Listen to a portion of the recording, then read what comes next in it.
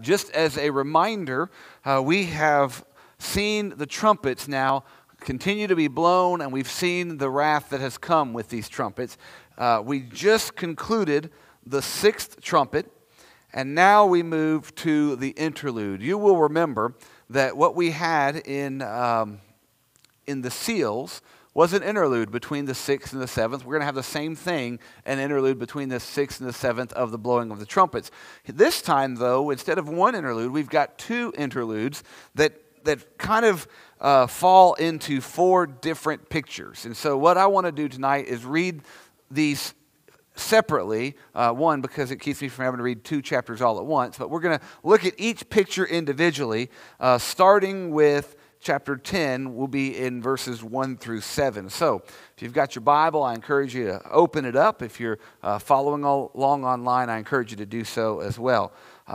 Starting in verse 1 of chapter 10, John writes, he says, "Then I saw another mighty angel coming down from heaven, wrapped in a cloud with a rainbow over his head.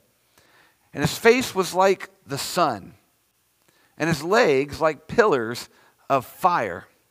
He had a little scroll open in his hand, and he set his right foot on the sea and his left foot on the land, and called out with a loud voice like a lion roaring.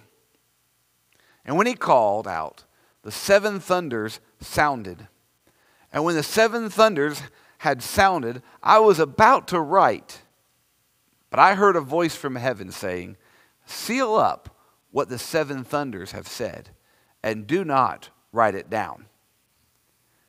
And the angel whom I saw standing on the sea and on the land raised his right hand to heaven and swore by him who lives forever and ever, who created heaven and was in it, the earth and what is in it, and the sea and what is in it, that there be no more delay, but that in the days of the trumpet call to be sounded by the seventh angel, the mystery of God would be fulfilled, just as he announced to his servants, the prophets." So we're dividing up these two chapters, this interlude, into four different pictures. The first interlude is the story of a mighty angel with a little scroll.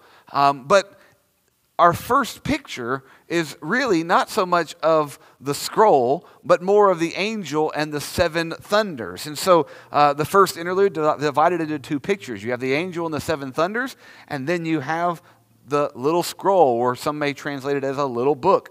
And so what's going on here? Well, we've just seen the judgments that are coming down. And I think verse 20 of chapter 9 are important to remember, where it says, "The rest of mankind who were not killed by these plagues." This is a summary to me, of all, not just the sixth trumpet, but of all the trumpets. It says, "The rest of them who were not killed by these plagues did not repent of the works of their hands, nor give up worshiping demons and idols of gold and silver and bronze and stone and wood, which cannot see or hear or walk. Nor did they repent of their murderers or their sorceries or their sexual immorality or their thefts. Then he moves into this interlude, this vision. And he gets a vision of another mighty angel. Now, there are several aspects of this angel that should remind us of Christ. But I want to be clear, I do not believe this angel is Christ. But it seems clear that John is giving this angel some of the imagery of Christ in order to show us that he has the authority of Christ. So I believe if it was Christ, he wouldn't say another mighty angel. We have a mighty angel in chapter 5, verse 2. Now here we have another mighty angel in chapter 10, verse 1. So that's why I don't think it's Christ. He's referring to just another strong angel. But he says this angel's coming down from heaven. So where does this angel's authority derive from? He's coming down from heaven, so his authority is deriving from heaven. But look at how this angel is described. Wrapped in a cloud, with a rainbow over his head. His face was like the sun, his legs like pillars of fire.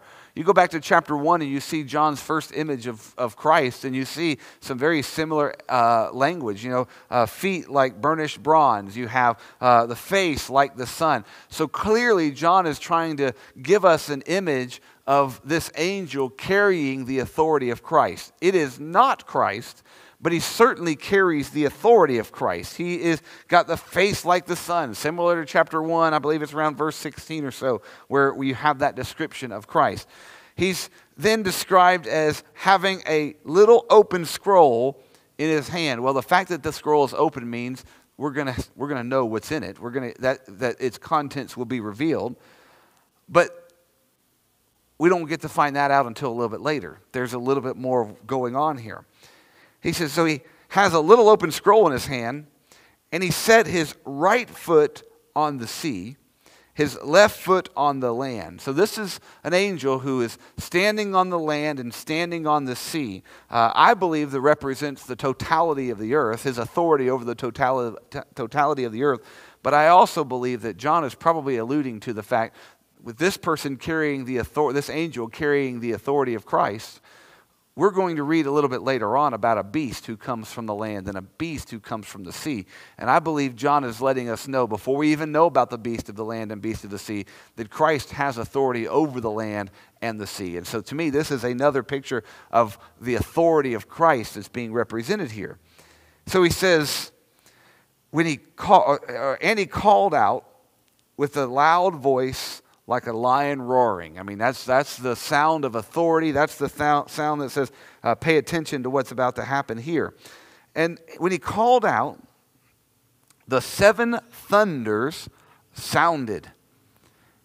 And John says, I was about to write down, because what was John told to do?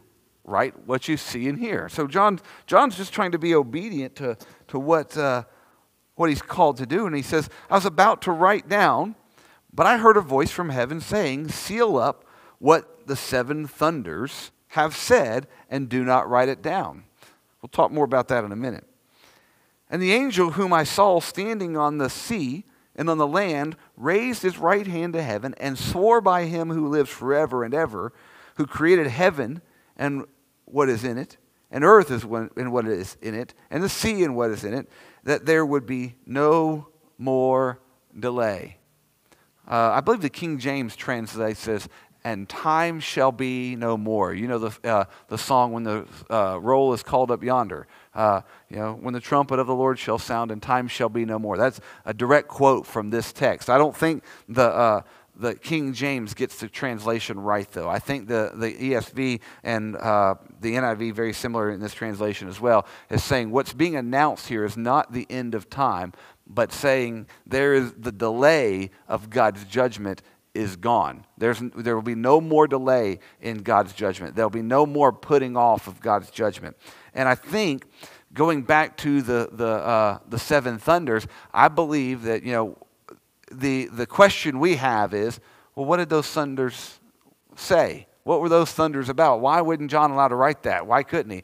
And I think John gives us the answer in saying, hey, the reason that I can't give you the message of the thunders is because the thunders represent a warning, in a sense. They're an announcement of judgment, kind of a warning of judgment. Hey, judgment is coming. Well, by not writing down that the message of the thunders, what John is saying is there's no more warning. There's no more, letting you know that the storm is coming, so to speak. It's time. The time is now. There's no more delaying. And so the sound of the 7 thunders, to me, represents a reminder that there's no more delay. God's judgment is coming. And you get this imagery, verse 6, he swears by him who lives forever, has his right hand to heaven, swears. I mean, this, if you go to a court, you're swearing an oath. The word that he's saying is true. There is no more delay, but that in the days of the trumpet call to be sounded by the 7th angel, the mystery of God would be fulfilled, just as he announced to his servants and the prophets. And so here in this interlude, our first picture is of the angel and these 7 thunders. And the 7 thunders are a reminder there will be no delay in God's judgment. Which brings us to verse 8. We get to verse 8, and John continues to write, and it says, "And then the voice that I heard from heaven spoke to me again, saying, 'Go, take the scroll that is open in the hand of the angel who is standing on the sea and on the land.' So I went to the angel and told him to give me the little scroll. And he said to me, 'Take and eat it. It will make your stomach bitter, but in your mouth it will be sweet as honey.' And I took the little scroll from the hand of the angel and ate it. And it was sweet as honey in my mouth. But when I had eaten it, my stomach was made bitter. And I was told, 'You must again prophesy about many peoples and nations and kings, and languages and kings.'" So here we now move to the scroll. It's already been introduced, but now the scroll takes center stage. And he says, "I heard a voice from heaven, spoke to me again, saying, 'Go and take the scroll that is open in the hand of the angel who is standing on the sea and the land.'" So he says, there's the scroll of that mighty angel. Go and get the scroll from the angel. I don't know about you, but I probably would be a little intimidated if I were John. Wait a second, you want me to do what? I mean, he's a big scary guy, face like the sun and legs like they're on fire, standing in the water and on the land. But this is all written for the imagination, so don't get lost in some of the details. Read with your imagination. John is the narrator right now, telling us, "I was told to go get the scroll, and when I went to go get the scroll," look at what it says. He said to me, "Take and eat it. It will make your stomach bitter, but in your mouth it will be sweet as honey." The scroll represents the revelation of God. Same thing what we saw with the scroll of the seven seals. It's God's revelation to man. And so by John getting the scroll, he's receiving a revelation from God. He's receiving a message. Now, there are a couple of different theories on what this little scroll or little book means. Some opinions say that, well, this represents a second revelation. John had the revelation, which would take us up until this point, and from chapter 11 on really from chapter 12 on is the second revelation. They see this as essentially a separate vision. When he gets this scroll, it's a separate vision. Others say, well, this is just a representation of John's commission to continue to preach God's judgment. And I tend to fall into that category. What this scroll represents is God's revealing his message to John. John eating that message is his total consumption of the message of God, his giving his life to the message of God. Now, it is sweet and it is bitter. And so is the message of God. I mean, if you think about the gospel message, it is a sweet message. It's a message of hope, but it's also a message of bitter judgment to those who don't know Christ and to those who do not receive Christ. And so, it's sweet to be able to share the message, to have a revelation from God. It's also burdensome and bitter to have to share the burden of God. And to say, hey, here's what God says. You must repent. You must turn away. And so I think that this is John's message, John being told, eat the scroll, receive the message from God, and proclaim that message. It's going to be sweet, and it's going to be bitter. To those who receive the message, it's going to be sweet. But it's also going to be bitter because, what about those who receive the message? Those who are Christians, it's a sweet message because it's a message of salvation. But it's also a bitter message because it's a message that says you're going to have to endure some hardships. As a Christian, you're going to have to endure hardships. And so it's bitter even to Christians. You've got the churches in Rome. Go back to the 7 churches that we already read about. Those churches in Revelation under the Roman oppression. They have the sweet gospel, but they have the bitterness of living in tribulation and trial because they're not of the world. they've not accepted Rome as their kingdom. They've not pledged their allegiance to the emperor as king. And so they face the consequences, some even the consequence of death. And so the message of Christ is sweet because it's the message of salvation, but it's bitter because it's also a message of tribulation for them as well. The same is true of those who are not Christians. The message, those who are not Christians, it's a message that is sweet because it offers hope of the gospel. It offers hope of repentance, and it offers hope of eternal life. But it's bitter because if you don't receive the message, then it condemns you to an eternity in judgment. And so John is told, you must now go, consume this message, and proclaim this message. And so we have the picture of this, in this first interlude, we have the picture of the angel, this mighty angel with the seven thunders. We don't get to hear the message of the seven thunders because there's no more warning. The time is now. We get this picture of the little book, and it's a message of consuming the revelation of God and proclaiming the sweet and bitter revelation of God. And then we move to chapter 11, and we get another picture. We'll start with the first two verses. It says, "Then I was given a measuring rod like a staff. And I was told, 'Rise and measure the temple of God and the altar and those who worship there. But do not measure the court outside the temple. Leave that out. For it is given over to the nations. And they will trample the holy city for 42 months.'"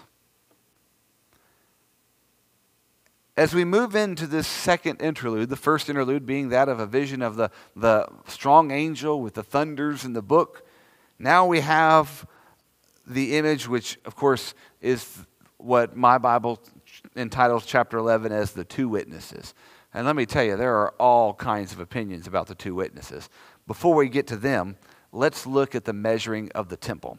The measuring of the temple is something that's similar to what we find in the book of Ezekiel. If you go to Ezekiel chapter 2 and 3, you're going to see a measuring of the temple. I believe that there is an allusion to that, but I don't believe that they have the same meaning. I believe that the measuring of the temple in Ezekiel means something different than the measuring of the temple in Revelation, but I believe that John is bringing our Old Testament back up into our memory. We're going to see him do a lot in this story of the two witnesses. But what he's doing is he's sending John out with a measuring rod. He says, "I was given a measuring rod like a staff, and I was told, 'Rise and measure the temple of God.'" Now, let me pause here and just give you a little bit of an interpretation note. There are some who date the book of Revelation prior to 70 AD. Now, my scholars in the room, what happened in 70 AD? The temple was destroyed. So the Roman Empire, Romans came in, 10th Legion of the Roman army came in, destroyed the temple in Jerusalem. So there are some who take the measuring of the temple in Revelation 11 and say, well, clearly the temple had not been destroyed yet because John is told to go measure it. If you have been paying attention, I date the book later than 70 AD. I date the book to the reign of Domitian, probably in the 90s, which means the temple has already been destroyed. This is not a problem for me that John's told to go measure the temple of a temple that doesn't exist, because John is not measuring the temple in Jerusalem. John is measuring an apocalyptic temple. John is giving us an imaginative language. And so he says, "Rise and go measure the temple of God and the altar and those who worship there." He says, "I want you to go and I want you to measure these people, these items, the temple, the altar, and those who worship there." An interesting footnote, though, the word that's used for temple here is not the regular word that's used in the Greek Old Testament for the word temple. It's the word that's used, it's the Greek word that's used for like the Holy of Holies. So for the intimate parts of the temple. So there are some who will say, well, he's told not to measure the whole temple, but measure the Holy of Holies, which is like the place where God dwells. The altar, which would be the intimate place.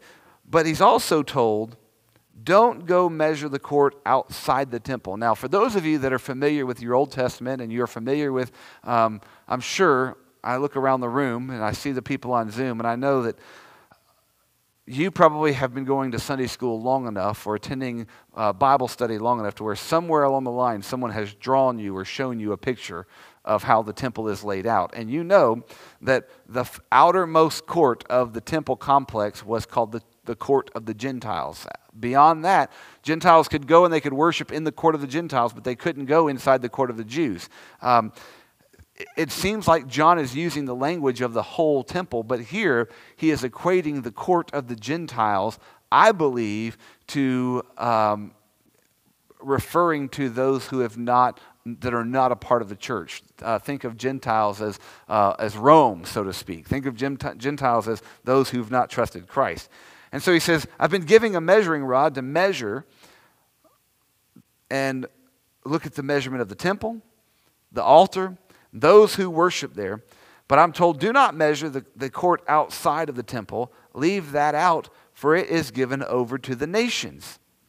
And they will trample the holy city for 42 months. Now here's where we get our number, 3.5, our 3.5 years. And we're going to see that in days in just a minute. And there are all kinds of speculation about the 3.5 years. Now, I've already shared with you, I don't believe in a 7-year tribulation. I don't believe in a rapture. I think a lot of what's being used here is all figurative language. John is writing for the imagination. He's not writing for us to interpret all these things literally. 3.5 is a number of turmoil. It's the number of chaos. It's half the number of perfection. So it's not to represent a specific amount of time. I think it's meant to say for a period of time, an indefinite period of time, that will be an indefinite period of time of turmoil, that the nations will rule. But by measuring the temple, essentially I think it's a picture of the sealing of God's people again. And so he's saying, look, those who are a part of me are still protected. Those who are not are left to cause chaos in the world. And let's be honest, the church in the first century is seeing that. They're living in the chaos of Roman rule. For them, the Gentiles, it's the Roman Empire. So as they're reading this for the first time, they're reading this and thinking, well, the Gentiles or the nations, that's Rome. And Rome is causing chaos, and Rome is causing turmoil. We can't have jobs. We can't worship the way we want. We're being threatened. Our livelihood is being threatened. Our lives are being threatened. So they see this time period of chaos, and the number 3.5 for them, or the 42 months, would be a symbol to them, an apocalyptic symbol to say, you know what? This is not always going to be the case. Rome is not always going to be the oppressor, because we've been sealed by God and there is a hope in the future. And so here, I believe where we have in this interlude, at the closing of the 6 trumpets, you've got people who, all these plagues happen, plagues on the land, plagues from internal chaos, plagues from external armies, all of that, and people still don't repent. And John is coming in and he's saying, hey, listen, there's no more warning. It's time to proclaim the message of God's judgment. The bitter, sweet message of God's judgment. God is going to protect his people in the midst of chaos. But then he's going to conclude by saying, but don't worry, even in the midst of chaos, there will always be a witness for God. And that brings us to probably the more controversial, or the more, I won't say controversy. To me, it's not controversial. It's more different opinions about it. But that brings us to verse 3. So let's pick up in verse 3. It says, and I will grant authority to my 2 witnesses and they will prophesy for 1,260 days, clothed in sackcloth. And these are the 2 olive trees and the 2 lampstands that stand before the Lord of the earth. And if anyone would harm them, fire pours from their mouths and consumes their foes. If anyone would harm them, this is how he is doomed to be killed. They have the power to shut the sky, that no rain may fall during the days of their prophesying. And they have power over the waters to turn them into blood and to strike the earth with every kind of plague as often as they desire. And when they have finished their testimony, the beast that rises from the bottomless pit will make war on them and conquer them and kill them. And their dead bodies will lie in the street of the great city that symbolically is called Sodom and Egypt, where their Lord was crucified. For 3.5 days, some from the peoples of the tribes and languages and nations will gaze at their dead bodies and refuse to let them be placed in a tomb. And those who dwell on the earth will rejoice over them and make merry and exchange presents, because these 2 prophets have been tormented to those who dwell on the earth, have been a torment to those who dwell on the earth. But after 3.5 days, a breath of life from God entered them, and they stood up on their feet, and great fear fell on those who saw them. And then they heard a loud voice from heaven saying to them, "Come up here." And they went up to heaven in a cloud, and their enemies watched them. And at that hour there was a great earthquake, and 1/10 of the city fell. 7,000 people were killed in the earthquake, and the rest were terrified and gave glory to God of heaven. The second woe has passed. Behold, the third woe is soon to come. This brings us to the 4th picture of these 2 interludes. So the first interlude is the interlude of the strong angel with the thunders and the little scroll. So you have the pictures of the 7 thunders and the scroll. Then in the second interlude, you have the story of the measuring of the temple, which leads to the 2 witnesses. And you have a reminder of God, in my opinion, God sealing his people, even in the midst of turmoil. And that here with the 2 witnesses, you have a reminder that God's testimony, the proclamation of the gospel will continue. Now, let's talk about a couple of the opinions about the 2 witnesses. There are some who usually fall in the camp we might call dispensationalists, or sometimes they're just referred to as the futurists, that believe that these are real people with divine protection, that God is going to send 2 real people right smack dab in the middle of a literal 7-year tribulation, and they're going to be witnesses during that time. Some of them will go as far to say these will be Moses and Elijah sent down from heaven. And clearly the imagery talks about Moses and Elijah, and we'll get to that in just a minute. So there is that opinion that these are 2 literal witnesses, Moses and Elijah, who literally come back down to the earth. They testify, they are killed, they resurrect, and then they ascend. They take this reading very literally. You probably have figured out by now that that's not my approach to this text. I don't believe that we need to read this literally. It's imaginative. Another approach is referred to as the continuous historical approach. They look at the story of the 2 witnesses as a representation of a period that represents the apostasy of the church. So they essentially look at the book of Revelation and they try to fit the book of Revelation into periods of time within church history. And they see in the 2 witnesses a period of time between the apostolic age and the Reformation, really about the 3rd century, where the end of the apostolic age and the Reformation.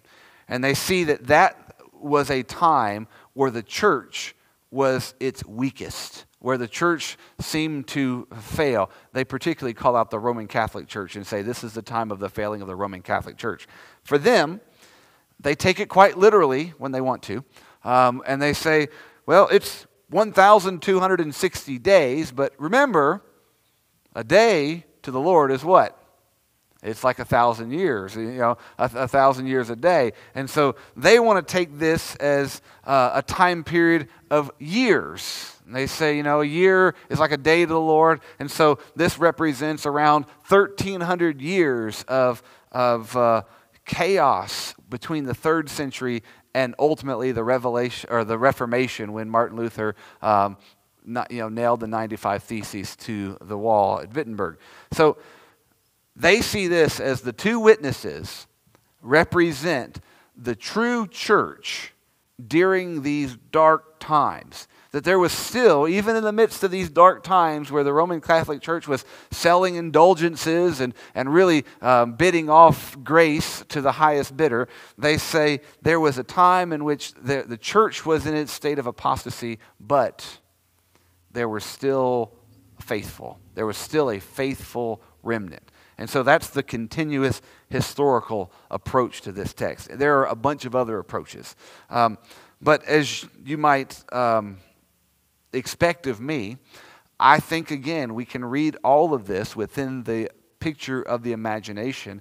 I believe these two witnesses represent the church at various stages in the life of the church. Look at how the story unfolds. So we start off, and you get hints from Zechariah about the olive tree and the lampstands. John is always pulling imagery from the Old Testament. Sometimes it means very different things, but he's always pulling those imageries and that language from the Old Testament. So you can go to Zechariah, and you can see the language of these lampstands. You can see the language of the olive tree. He says, "These are the 2 olive trees and the 2 lampstands that stand before the Lord of the earth.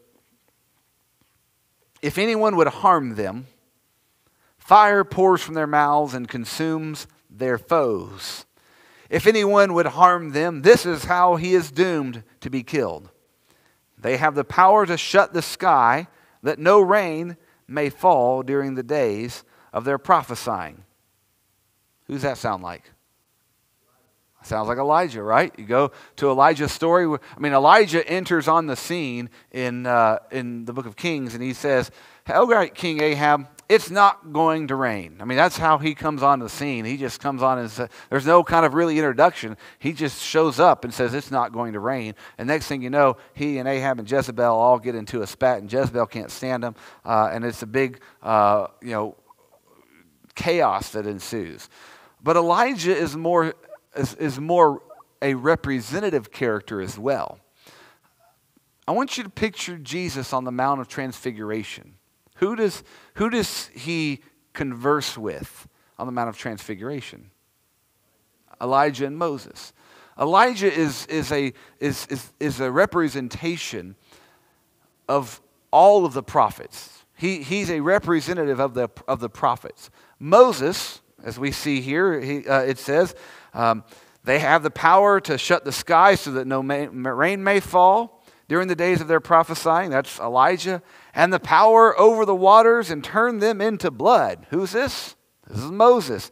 And strike the earth with every kind of plague as often as they desire. And so you have Elijah and Moses represented here, seen kind of as these two witnesses. Elijah and Moses both represented on Mount of Transfiguration, representing, to me, the Mount of Transfiguration is a testimony that Jesus is the fulfillment of all of the law and all of the prophets. Moses representing the law, Elijah representing the prophets. If you are familiar with the structure of the Old Testament, in the Hebrew Bible is divided up into 3 sections. You have the Torah, which is the law. Then you have the Nevi'im, which is the prophets, and then you have the Ketuvim, which is the writings. So it's the law, the prophets, and the writings. Some people refer to the Hebrew Bible as the Tanakh. They take the T from Torah, the N from Nevi'im, and the K from Ketuvim, and they put A's in it in between, and they make just a word that's the Tanakh. So if you ever see the word Tanakh, it represents the Hebrew Bible. Anyway, Jesus makes reference to the law and the prophets all the time in the New Testament. And so you have that representation there of Jesus being the fulfillment of the law and prophets. I think that here, the mentioning of the powers of Elijah and the mentioning of the powers of Moses are meant to conjure up images of Elijah and images of Moses. But I don't think we're meant to say that they are the ones that are here, but that they will have the power like the ones that are here. In other words, the authority of God to proclaim. What we have in verses 4 through 6 in these two witnesses is a period of powerful testimony. It's a period of testimony, almost militant testimony. I mean, it's like militant Christianity. Us versus them. It's like crusades. It's a picture of these two witnesses boldly proclaiming the gospel of Christ. And anybody who tries to harm them, anyone who tries to hurt them, is immediately put to shame, immediately put down. So this would be the church when it is powerful in its testimony. But the church doesn't always stay in moments of peak testimony. We don't always stay in moments of high. We're not always in the high of having fruitful and powerful testimony. Sometimes we're in the low. And that's what's described next. In verse 7, and when they have finished their testimony, the beast that rises from the bottomless pit, going back to previous, the abyss, the beast that rises from the bottomless pit, notice he calls him a beast this time, not an angel, but he will make war on them and conquer them and kill them, and their dead bodies will lie in the street of the great city that symbolically is called Sodom in Egypt, where their Lord was crucified. For 3.5 days, some from the peoples of the tribes and languages and nations will gaze at their dead bodies and refuse to let them be placed in a tomb. And those who dwell on the earth will rejoice over them and make merry and exchange presents, because these two prophets have been a torment to those who dwell on the earth. And so they start off, these witnesses, with peak, powerful testimony. They're proclaiming the good news, and it seems like they're untouchable. Nobody can harm them. God is using them in a mighty way. And there are moments in the church where we have those kinds of testimony, where God brings about revival in the church, and great things are happening, and lives are being changed, and souls are being saved. But there are also times within the church, and the Roman church, and I say Roman church, the churches of Asia that are under Roman rule right now, that John is writing to, are in this time period of chaos and this time period of persecution and this time period where it feels like you've been defeated. I mean, if you read this, we're reading and we're saying, wow, look at these witnesses. I believe the witnesses represent the church. And these witnesses are boldly proclaiming, and lives are being changed as souls are being saved, and those who defy them have no power to stop the testimony of God. And then all of a sudden it seems like evil wins and persecution wins, and the witness is dead. And, there's party in the streets. Oh, yeah, we don't have to deal with that anymore. They were a nuisance to us. And I'm sure, this is how the Christians in Rome are feeling, and the Christians in Asia are feeling right now. Man, life is hard. We're losing our livelihood. We're losing our lives. And Rome has got its foot on our throat because we're not going to worship the emperor. This is where they are right now, feeling defeated.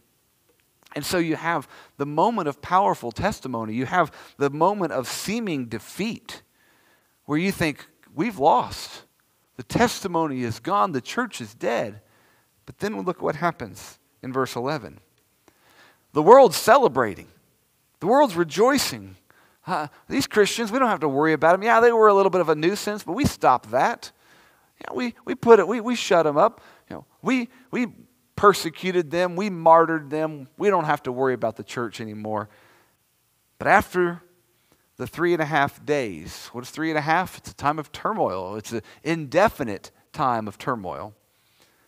After 3.5 days, a breath of life from God entered them. It's a picture of Genesis, where the breath of life enters into man. And in Greek, the word pneuma can be translated as breath or spirit. So you have the breath of the Spirit of God living in them again. And God entered them, and they stood up on their feet, and great fear fell on those who saw them. I mean, we live in a day where we don't really have to use our imagination because Hollywood is so good at painting pictures for us. But if you're reading this and you don't have the advantage of having seen a Hollywood film, and all you've had is imagery from other apocalyptic writings, and you're just kind of reading this story about God's people who have been killed and the world rejoicing and their bodies laying in a street where, I mean, their bodies laying in the street is a desecration of their bodies. But all of a sudden, those bodies stand up again. I mean, you're listening, because most of you can't read at the time, you're listening to someone read this to the church, and that gets your attention. The witness that was killed is alive again. What was laying in the street dead is now standing back up in the street. And he says, and the world watches. Great fear fell on those who saw them. Then they heard a loud voice from heaven saying to them, come up here. And they went up to heaven in a cloud, and their enemies watched them. And at that hour there was great earthquake, and 1/10 of the city fell, and 7,000 people were killed in the earthquake, and the rest were terrified and gave glory to God of heaven. This is the church victorious, and the church that has the promises of God on its side. You're a Christian in Rome, and you're facing the persecution and the problems that we read about in these 7 churches. And you're wondering, man, how long can we go on with Rome putting its foot on our throat? How long can we go on with wondering whether we're going to be the next martyr for the church? And John writes to you, and he gives you this narrative. And by now you've realized the point of the narrative. It's a story of God's sealing of his church and God's judgment on the world. It's a story of God's protection of his church and God's judgment of the world. Over and over and over again, different imagery. There's seals, there's trumpets, there'll be bowls, but it's always God's going to take care of his church. Though they may face trials and tribulations and turmoils, they will ultimately be victorious. And that's what's happening with these witnesses. They're standing up. Though they've been left for dead, they're standing up in the victory of God. And it's got the attention of the world. And it's got the attention of the world to the point where people are living now in fear. The question is this fear, does it lead to revival? Some say yes, some say no. I mean, look at how the section ends in verse 13. 7,000 people were killed in an earthquake, and the rest were terrified and gave glory to the God of heaven. Does giving glory to the God of heaven mean that they repent of their sins and they trust Jesus Christ and say, whoa, we're so sorry, we need Jesus in our life? Or does it simply mean, they recognize this is the God of heaven and woe is me? I think it's the latter. And of course, we have verse 14. The second woe is past. Behold, the third woe is to come. Now, I'm going to tell you, John's not going to tell us when that third woe is. This is the last time we're going to hear. He's never going to say, now we're at the third woe. But he's warned us about 3 woes where we had in verse 13 of chapter 8, I looked and I heard an eagle crying out with a loud voice as it flew directly over. Woe, woe, woe to those who dwell on the earth, and blast of the other trumpets that the three angels blow. So you have that declaration of three woes, and then you have the first woe happening in verse 12 of chapter 9. Then you have the second woe of chapter 11, verse 14, and then we're going to have the blowing of the seventh trumpet, and we're going to get a different picture. Is the blowing of the seventh trumpet the third woe? We don't know. John moves on. But again, this is not a problem for us because we're reading it with our imagination. We're getting a picture of John, good versus evil. The story is going to continue to unfold, the same story that we've been reading, but the imagery is going to get much, much richer. If that were even possible, it does. It gets much richer. We're going to have a woman and a dragon and just picture of kind of what happens at Bethlehem, all of this great imagery that John is going to use. But all of it paints the same story. And I'll go ahead and ruin the rest of the book for you. The church will struggle. There will be trials and tribulation. But God will protect and seal his church. And he will redeem his church, and he will save his church. And he will bring his church into his kingdom. So that's the promise that the book of Revelation is giving us. That no matter what we're facing, no matter what we're going through, God, we are to continue to be a witness. We are continue to proclaim. In the times of powerful testimony and in the times of seeming death, we continue to witness. Because our promise is that we will be with God one day. And so that's the story of the book of Revelation. So any questions or comments? I know we kind of went through a lot of this and did not go into every little detail. But I want you to, again, get an overall picture. We're not trying to map all these things and put these on a chart and a timeline. What we're trying to do is say, what does this mean to the first century? The first readers? Because what it meant to them is what it means to us today. Though we live in a different context, what it meant to them is, and the encouragement it was to them is the way it encourages us. If all of the events that are described here weren't going to happen for another 2,000 years, then there's no encouragement for the church in the first century. But if John is describing events that they're facing today and that we face today, then it's an encouragement that transcends just the first century. It transcends and speaks to us as well. And I think that's what John was doing, is encouraging the first century church, and in doing so, encouraging the 21st century church. So any questions or comments as we dismiss?